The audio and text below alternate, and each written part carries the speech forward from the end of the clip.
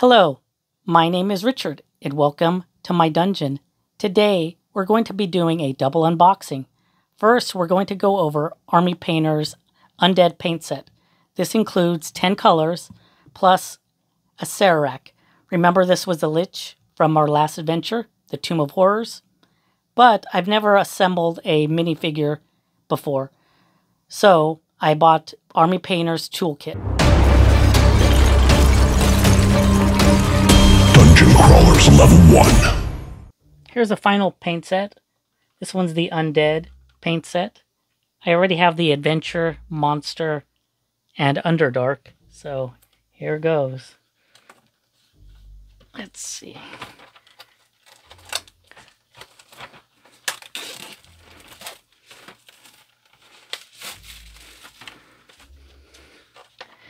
Okay.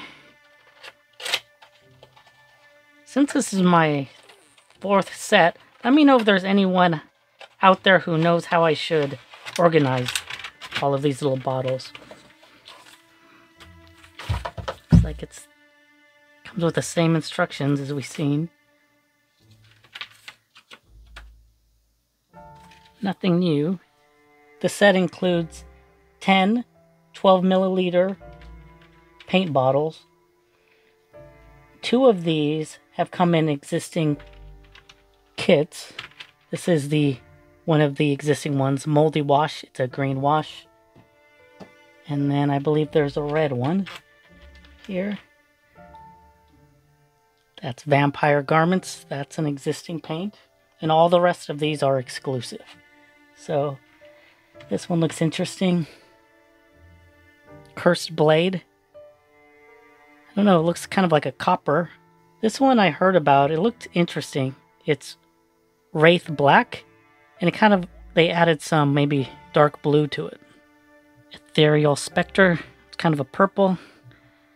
Then we have Dracolich Scales, a blue. And then another kind of looks like green, Ghastly Vapors. And then the last 3 we have. This one's just a ghoul gray, and this is Cold Flesh. Looks another gray, kind of blue. And then the last seemed interesting. This is a bleached skull, so it's a little bit darker of an off-white. Lastly is the big guy. Here's a Acererak.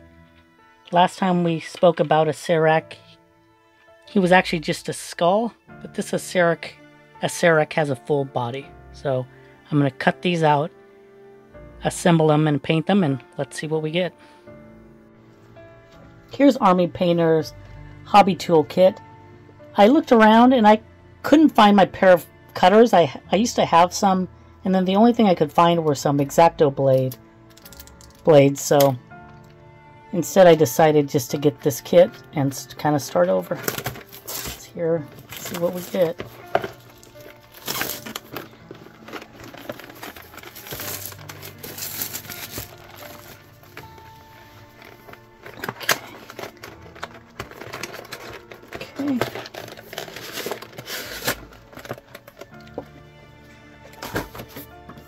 Looks like it's the same instructions we always get.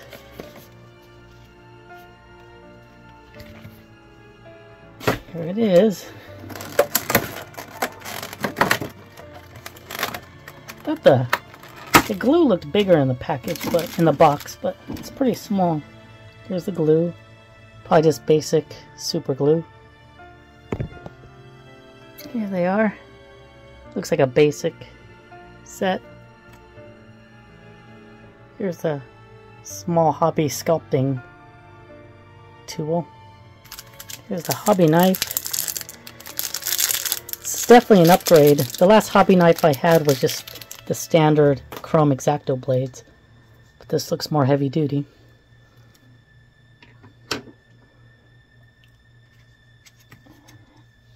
And a file. And let's go. Here's the drill. Looks pretty heavy duty. I like it. Then here are the bits. And then the last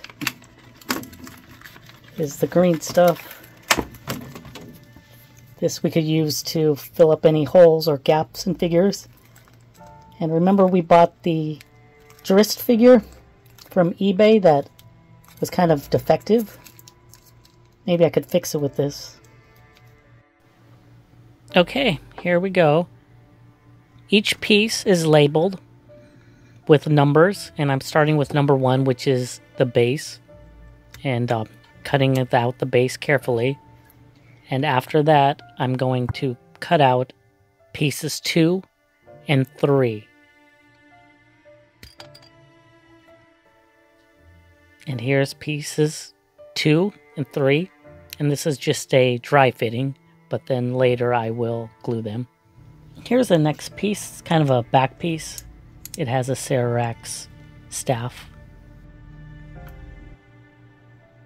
This piece is a cloak, and then it also covers up Acererak's shoulder as well. I definitely had problems on this. It was pretty fiddly to get 2 small headpieces to line up correctly.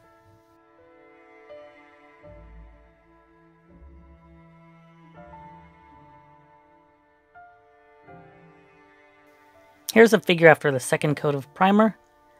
I liked how it turned out. The figure has some very nice detail, especially with a lot of overlapping cloaks. And I decided to paint the base separately, mostly because I just didn't want it to interfere with painting of the robes, so I think it'll be easier to do that separately. Here's how Acererak turned out. First thing I want to say, I was quite surprised with the size of the figure. For comparison, here's a human, I believe a paladin. And that's quite a size difference. Remember in AD&D, Acererak was just a skull. So he definitely leveled up. For the colors, I tried to stick to what was included in the kit. I did use Army Painter's gray primer to start, but the cloak I used was vampire garments.